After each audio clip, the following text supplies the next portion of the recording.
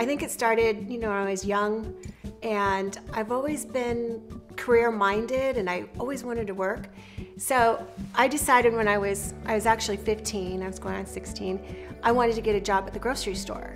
And there was nothing available, but every single Thursday at 3:30, I would go to the grocery store and I would see the manager, Don Benson. And he was kind of a crotchety old guy. And I would ask him, "Oh, Don, can I have a job?" "Oh, no.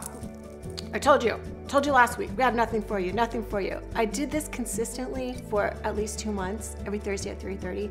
And finally, he's like, "You know what, I've had enough of that. And give her a job."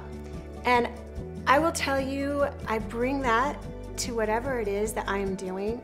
I feel sometimes when people say to me, "Michelle, I really, really want to buy this house," to me, that's go.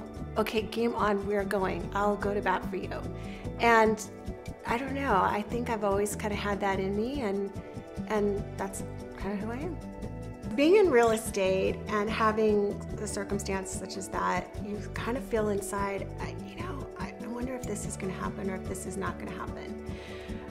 But when I go back to when I was 15, 16 years old and realize that, you know what, if you're persistent and you're good at what you do, it's going to happen.